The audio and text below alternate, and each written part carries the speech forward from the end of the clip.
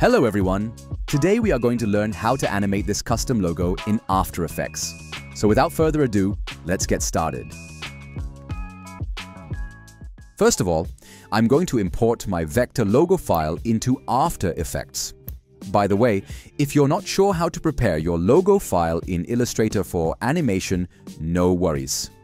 I've already created a separate tutorial explaining all the steps in detail. I highly recommend checking that out before jumping in. Alright, back to the video. I'm just going to select the vector logo file and click Import. Now after clicking Import, you'll see a pop-up box. I always recommend choosing Composition Retain Layer Sizes. Once that's done, I'll double-click the new composition to open it. As you can see, we've got a bunch of layers here. This is our logo broken into its parts. The first thing I'll do is delete the background layer because we don't need it. To create this logo animation, we'll break it into 5 different scenes, and later we'll merge them together into one final animation. Let's start with scene 1. I'll first select the dot layer, copy it, and then click this icon to create a new composition. I'll name this one Scene 1 and set the duration to around 3 seconds. Then I'll paste the dot layer into this new comp.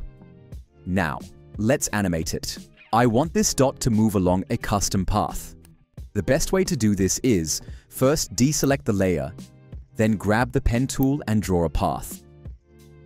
In this case, I want the dot to come from the bottom and move to the right. After that, I'll select the shape layer, go to the search bar and type Path to reveal the path property in the shape dropdown. Click the stopwatch to create a keyframe, then copy this path. Now, close the shape layer, select the dot layer and open up its position property. Make sure the time indicator is at the first frame, then paste the path here. And just like that, the dot is now moving along the path we drew. Next, let's select all the keyframes and apply Easy Ease for smoother motion. Then, I'll open the graph editor. This is where we can tweak the motion curve. You'll notice each vertex in the graph connects to a keyframe. I want to change a few of them to Bezier keyframes for more control. For example, I'll click on this keyframe,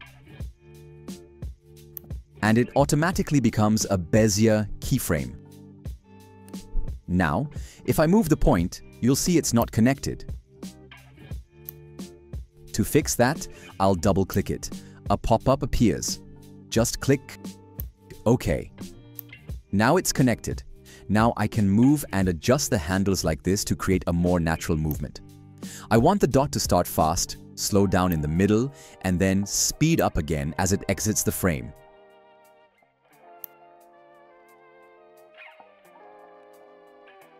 Just a little adjustment, and that's looking good. After that, I'll add a scale keyframe near the end, then go back to the first frame and increase the scale to around 300. It's getting bigger, so I'll tweak the position slightly. Let's preview it.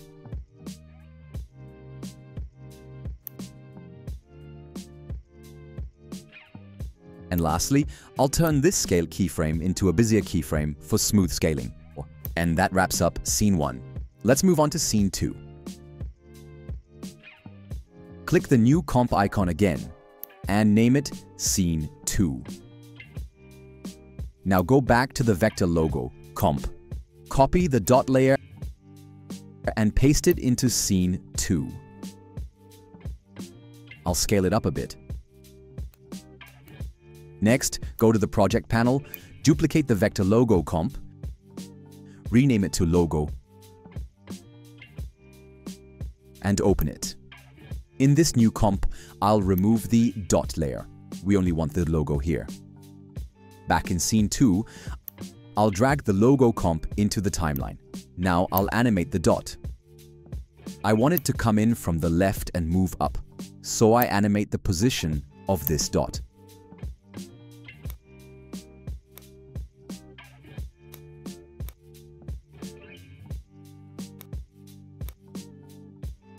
Once the keyframes are set, I'll easy ease them, go to the graph editor, and then fine-tune the motion in the speed graph to make it smoother.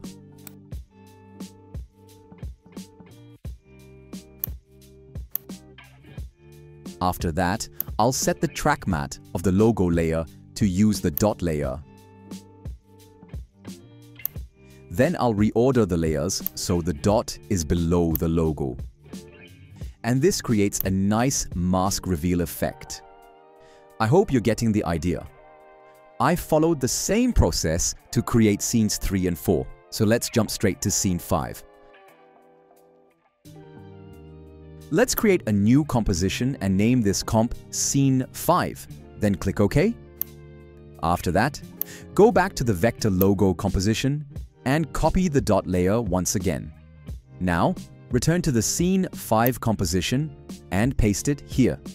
Then add the logo composition into this timeline as well. Now I want to create a new motion path for our dot, just like we did earlier.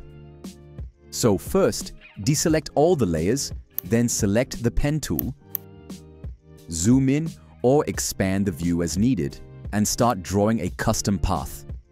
This one will move along the letters and curve around the I letter. Once the path is created, go to the search bar, type path, and that will reveal the path property under the shape layer. Click on the stopwatch to create a keyframe, then copy the path. Now close this shape layer, select the dot layer, and open its position property. Make sure your time indicator is at the first frame, then select the position and paste the path here. Now you'll see the dot is moving along the path we just created using the pen tool. Next, we're going to modify the motion for better control. Click on a keyframe and it will change to a linear keyframe.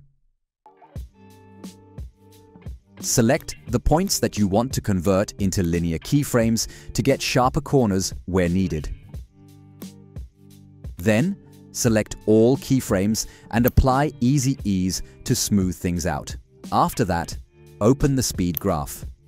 And this is where we'll adjust the speed for more natural movement. As I mentioned earlier, if a point isn't connected, double-click it to join the point, then hit OK in the pop-up. Now that it's connected, you can freely adjust the speed handle. I'm just playing with the curve here, tweaking the in and out speeds. Until I get the desired motion, I want the dot to move fast at first, slow down in the curves, then speed up again as it exits the path. A few more adjustments. And this is the final motion path for Scene 5. Now that the path is done, we'll refine the interaction between the dot and the letters. So here's what we'll do next. Duplicate the logo layer and place the duplicated layer above the dot layer. Scrub through the timeline to follow the movement of the dot. At the moment where the dot goes behind the U letter, select the rectangle tool and draw a mask over the U. This will make it look like the dot is going under the U. I repeat the same process for the N letter. Scrub the timeline, create a new mask over the N. And now it looks like the dot goes under the N as well. Now for the I letter, I want the dot to look like it wraps around it. So here I'll do something a bit more advanced. Use the rectangle tool to create a mask on the I. Then add a mask path keyframe. Move forward in the timeline and adjust the mask shape. Now it looks like the dot goes around the I dynamically, and that's it. Scene 5 is complete. Now that all 5 scenes are ready, it's time to merge them together. Click the new composition icon, name this one Logo Animation, and set the duration to around 10 seconds. Then go to the project panel and drag all 5 scene compositions into the timeline. Now arrange the scenes in order.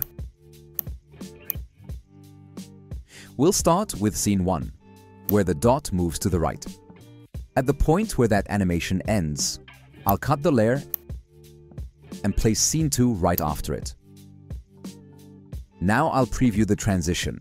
And here, the goal is to match the movement of the dot from one scene to the next, so it looks like a single continuous animation. Once it's matching perfectly, I'll repeat this same method for the rest of the scenes, cutting and aligning each one to match the dot's motion flow. When everything is aligned properly, this is our final preview. And that's how you can create a custom logo animation in After Effects using vector files.